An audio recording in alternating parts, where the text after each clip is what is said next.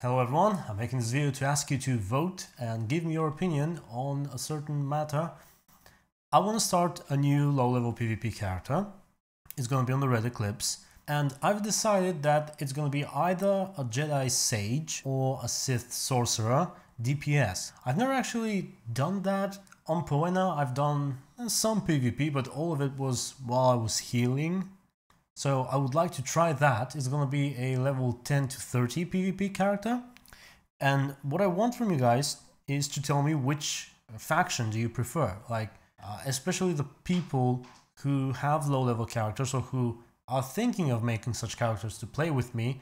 Give me your opinion. Which side do you prefer? Is it Empire? Is it Republic?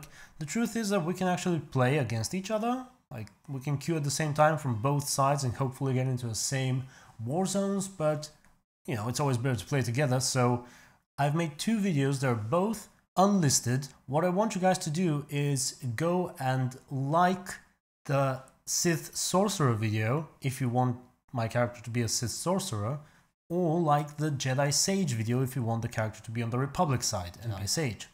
I will not count dislikes, so even if you dislike, that will not matter. I will only count the likes.